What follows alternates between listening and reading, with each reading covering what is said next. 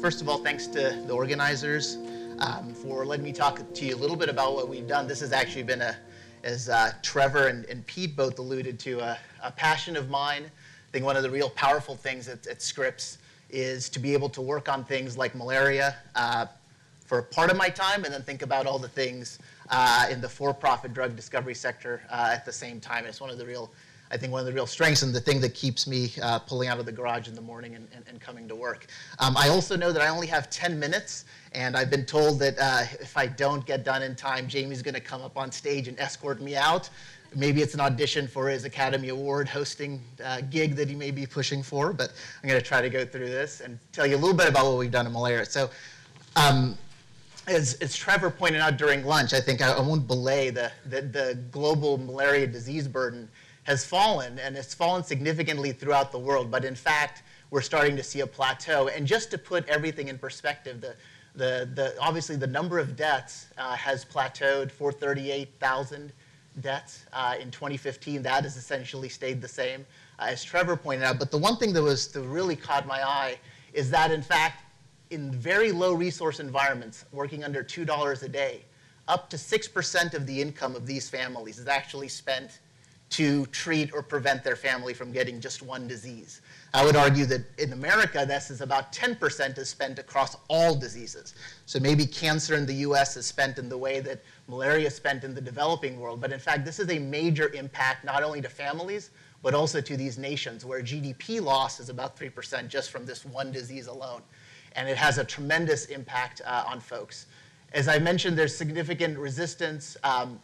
There is no currently approved therapies to address all life cycle stages of malaria, which I'll get to. A molecule I was fortunate to work on when we were at GNF is a molecule KF156, though it's still in clinical development. And one of the other key aspects is to really be able to address not only the parts of the world where there's still significant deaths, such as in the sub-Saharan Africa, but also critically important to be able to maintain zero, which is in the countries where we have been successful in eliminating or being close to eliminating malaria, what type of preventative measures can we come up with to maintain that zero? So this is the life cycle stage of the parasite. And just starting here at 1 o'clock, essentially, we have several different approaches we're using right now. And there's really 5 major ways to address the life cycle of malaria parasite. One of this is this chemical vaccine platform, which I'll talk about, but essentially centered around chemoprevention.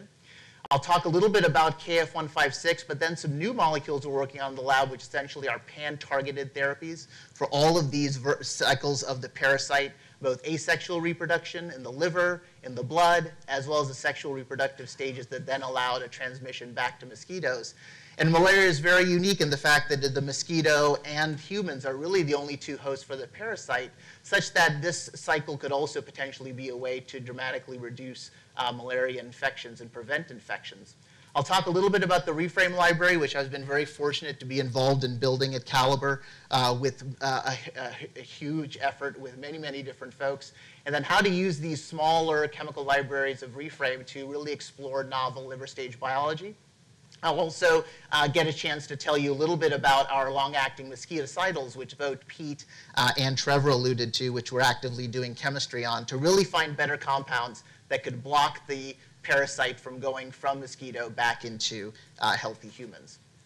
So one such approach is this idea of an injectable approach. And this in itself is not a new concept. In actuality, many diseases, for example, antipsychotics, as well as very, very old formulations, for example, penicillin, benzathine salts, have been used for this idea of being able to use an injectable or a chemical vaccine approach.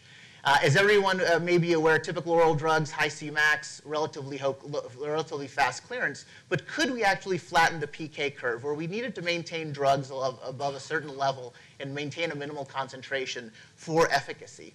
And actually, could we then reduce the possibility for toxicity that's driven typically by Cmax, but maybe also by other factors, and be able to get a long-acting approach of drugs? And we started off with a very well-known molecule. As a matter of fact, I'm sure many of you have taken it. It's atovaquone, which is one of the 2 components in Malarone, which is the primary oral prophylactic agent given for people. Interestingly enough, trials in sub-Saharan Africa have shown that if you give oral prophylaxis for 1 week and then 3 weeks off, you can actually dramatically reduce malaria infection to greater than 99% efficacy. But that still requires somebody to take a pill every day for 7 days. And the question is, could we actually do it such that with one single administration of the drug, you get 3 to 4 months protection, potentially through an entire infection season? And the way we've done that has really been by modifying this known drug, atovaquone. We've been able to make simple esters of this molecule. And this graph just demonstrates the exposure of these prodrugs formulated in a way either as an oil-based solution or an aqueous suspension, where now we would be thinking about, based on this sort of PK profile, very long tails out to many days, and a flattening of the PK profile like I showed, we've been able to show that you could actually administer a drug, an atovaquone prodrug ester, in volumes as low as 250 to 500 microliters. So now we're talking about the volumes that young kids get for prophylaxis for biological-based vaccines, and maintaining the drug concentration above this level such that you can have protection for after a single administration to as long out to as 100 days. And in fact, now we're working with MMV and a group at J&J on global health. But again, J&J has had a lot of background in doing this in the antipsychotic and other spaces where patient compliance of taking oral drugs significantly limits its efficacy, and be able to move this forward. And in fact, this is now in GLP tox. These molecules are in GLP tox with the administration of first-in-man later this year.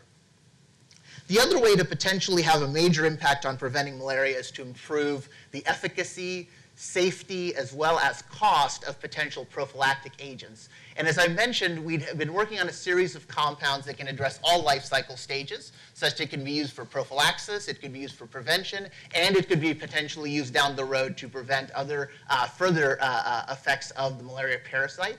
And so we've worked on a series of compounds now. We've actually, and this is in lead optimization right now. Our lead molecule is MCLB786, and you can see that at a dose as low as 10 mg per kg, we essentially get a flattening of the parasitemia in mouse models, and is now on par with the molecule that we worked on previously, KF156. Again, allowing us to address potential multiple, this is a blood stage infection assay, to be able to address multiple life cycle stages of this compound as well. And this is currently in lead optimization at Calibr, in collaboration with the GHDDI Institute in Beijing, which is also working on a variety of neglected tropical diseases that we have a collaboration with, which has been exceptionally fruitful. The next part I want to talk about is a little bit about Reframe. This was introduced by several folks, and as a matter of fact, I think Reframe has been mentioned many, many times throughout the course of the day. It's really one of the platform technology and tools that we've developed at Calibr that is actually available to the larger scientific community. And in fact, anyone can get this compound collection free of charge if they're working in the neglected tropical disease space.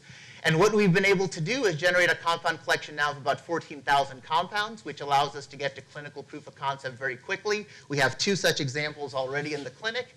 And could we actually take a very small, relatively small compound set versus screening millions of compounds and make that collection available to various folks? And in fact, we have one such example with Dennis Kyle's lab at University of Georgia, where we've actually been able to screen Reframe in a 384-well assay of Plasmodium vivax hypnozoites. This is essentially dormant parasite that sits in the liver and then upon some unknown mechanisms gets reactivated. And in fact, this assay can only be run in endemic parts of the world. And so in fact, we shipped a plate reader and all of these compounds to a lab in Thailand, sent a postdoc for 3 months, and actually conducted the screen. So this is the idea of essentially democratizing biology and drug discovery, where you don't need to know a chemist.